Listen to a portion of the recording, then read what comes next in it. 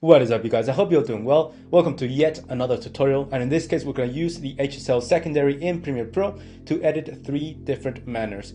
These 3 tips are going to allow you to create more in-depth editing in your color grading.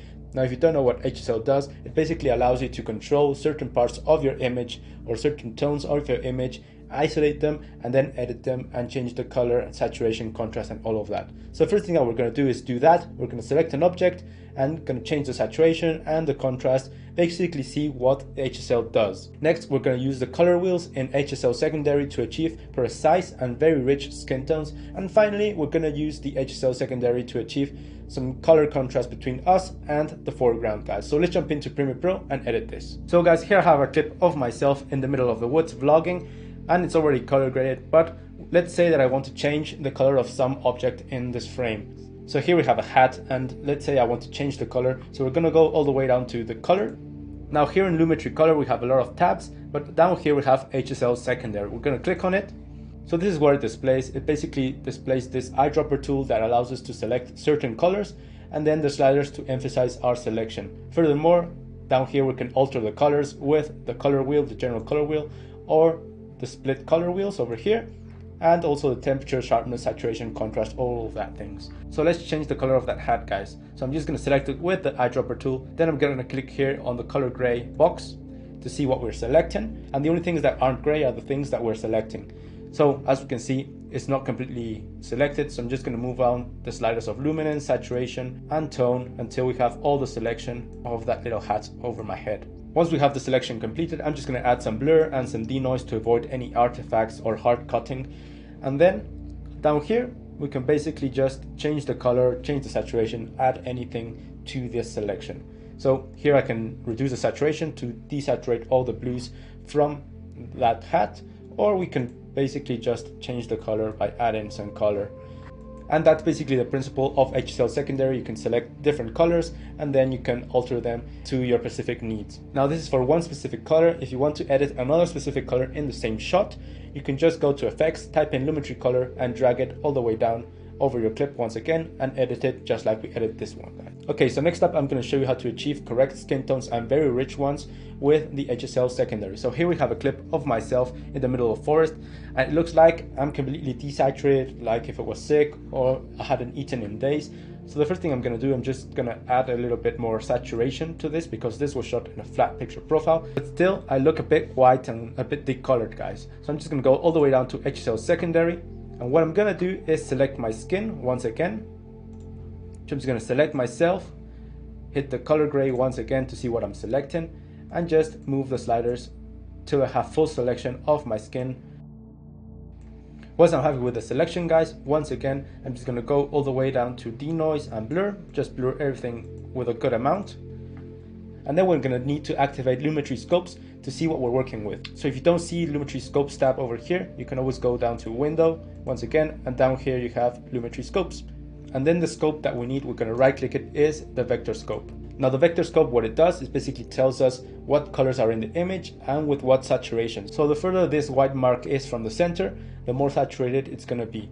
Now here we can see we have a lot of greens, everything is tending towards the greens, and that's normal because we have all this foliage in the back. So here we have a huge mesh combining all the colors from this image, but what we really want is to see the skin tones. So for that, I'm just going to go all the way down to Effects Controls. Here in the Lumetri tab, we have this little buttons over here, which allows us to create a mask. So I'm just going to mask out everything but our face, in this case my face. So now if we go back to the vector scope over here, we can only see the selection that was created with the mask is being altered. So I'm just going to amp up the temperature just a bit to see what we're working with. So the point of having the vector scope open, guys, is so we can see where the skin tones or the correctly exposed skin tones are. Now here in the vector scope, between the yellow and the red, we have this diagonal line crossing. Now this line is also called the flesh line, basically because the skin tones should be on top of that line to be correctly exposed and correctly color graded. So now we can see if we move the temperature up, that our colors are all the way down to the reds and to the magentas. They're not on top of the flesh line. So that's a problem. So we have to correct that. So let's start off by correcting the color wheels.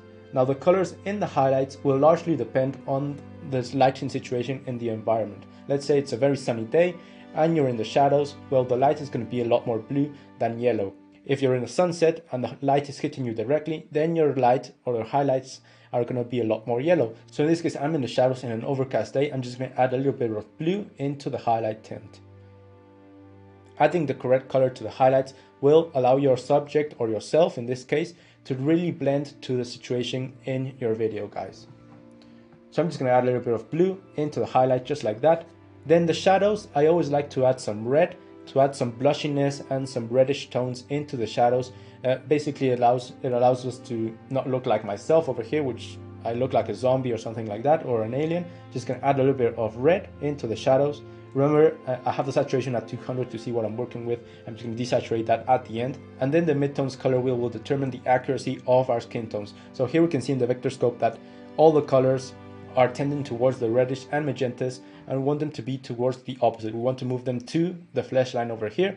And the opposite of that colors is the greens and the yellow. So I'm just going to move the midtones to the opposite, a bit towards the greens, just to move the vector scope a little bit to the red, until it hits that flesh line, guys. So just around there, the skin tones are very accurate. I'm just going to desaturate it once again, saturation just a bit more, and then furthermore I'm just going to add some contrast. And now by clicking on and off the HSL Secondary tab, we can see what we've done, and basically we've added a lot more accuracy into the skin tones. Those are more precise skin tones to what I really am. I'm not an alien, I'm not transparent like the original skin tones were.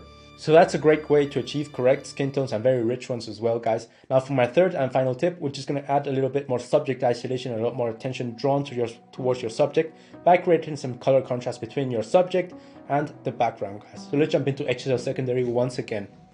Okay, so we're going to work with the same clip, guys. So in this case, we're going to go to Effects, type in Lumetri Color once again, and add it into the same clip with another stance or another layer of Lumetri Color.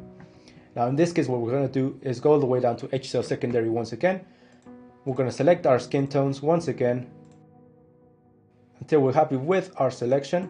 And then we're just going to click in this little button over here, which will invert our selection. Now we've selected everything but our skin tones. Just going to add some blur and some denoise all the way down to 100%. And finally, what I'm going to do is just create a color contrast between my skin tones, which I'm not altering, but I am altering the color from the background. So here we're in the middle of the forest. I'm going to add a blue tint to it to make it a lot more moody, dragging the temperature down. And now we can see that my colors really start to pop up in comparison to the background. Now you can do this with any type of color. You can bring the temperature up if the situation requires it, or you can add a color with the general color wheel.